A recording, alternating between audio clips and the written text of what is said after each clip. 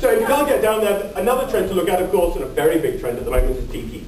I mean, I am a huge tiki fan, I'm a tiki geek, and I think it's the one true cocktail culture. Started off in bars in the 1930s and just about invaded every single possible facet of life, including, unfortunately, clothes, gentlemen. You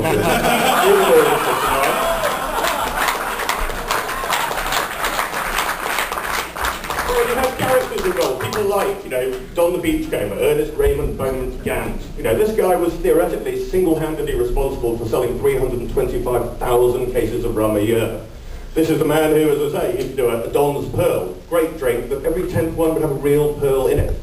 This is a real character who, when it started raining, or when the bar started to thin out, would go into the back, get a hose, and spray it up on the roof so it sounded like it was raining, so nobody wanted to leave his bar. And when people like Trader Nick, they really sort of spread this message, and as tiki expanded, so the quality of drinks got worse and worse, more premixes, more secret recipes that got lost when these guys died, and it became rather sort of tacky tiki. It's now coming back. People like Jeff Berry have done an awful lot of research. The wide range of rums that are now out there mean that you no longer have to just reach for a light rum or a dark rum. I started bartending in England in 2 BC, it's 2 years before cranberry juice, and it's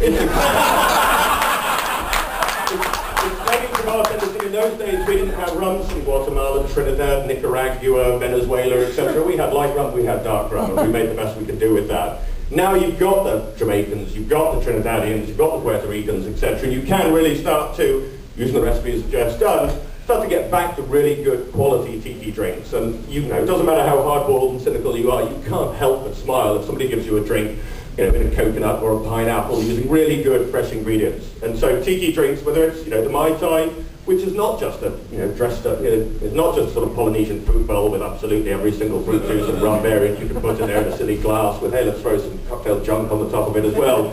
It is really a quality Mai Tai. Is a truly spectacular drink, and as I say, having made one of these ones from using a 1944 17-year-old rum, you do realise that the rums in the olden days that the cocktails come from were significantly different. I mean, Jamaica didn't get its first continuous still until the mid-60s, so before that, if it said Jamaican rum, it was going to be far more full-body.